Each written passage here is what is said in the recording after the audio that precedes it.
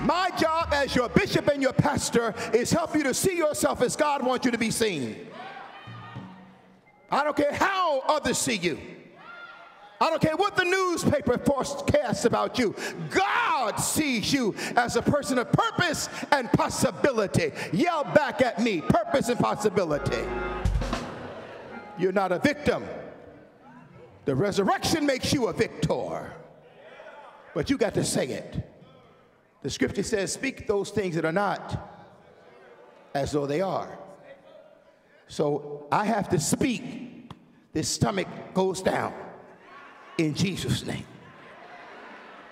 Weight comes off in Jesus' name. See? Hair grows in Jesus' name. See? You got to speak those things that are not. Oh my God, I feel something right here, because this is the truth though. I spoke in the atmosphere. I said in the atmosphere, I said, I believe God has made a way for us somehow to get a cost of living. Rhonda, you know you have had a cost of living increase with our staff for like 5 years. So I said, if we paid off the mortgage, then God's going to make a way. Now, I just stepped out. See, when you're under that anointing, I'm going to tell you now, I have stepped out and been wrong. So I just want you to know that. There's always a margin of error. So you have to, that's why I look at certain places in the church. I'm looking. And some of y'all are here on assignment. And some of y'all are here on assignment from darkness. But some of y'all are here on assignment to push me. There's certain, I'm not telling y'all where they are because you might try to get to them and turn them away from them. So I got certain places in the church that I look. And I was under the anointing and I said out of nowhere, I said, the whole staff is going to get a cost of living increase this year. But because I spoke it in faith, Larry, it is occurring this week.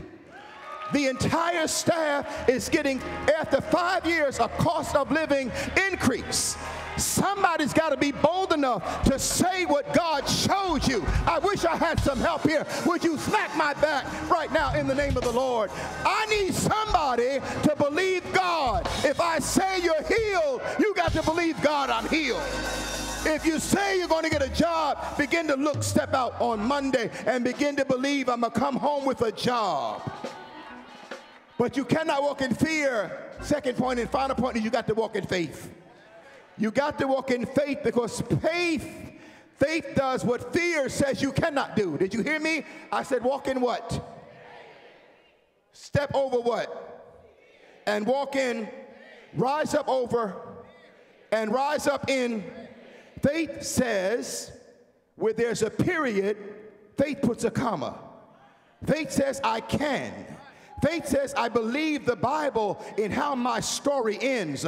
I'm not going to end like I feel I'm going to end. I'm going to end with victory. I'm going to end strong. I'm going to end in power. I'm going to end blessed. I'm going to end the overcomer. I'm going to end being the head and not the tail. You got to declare it over yourself.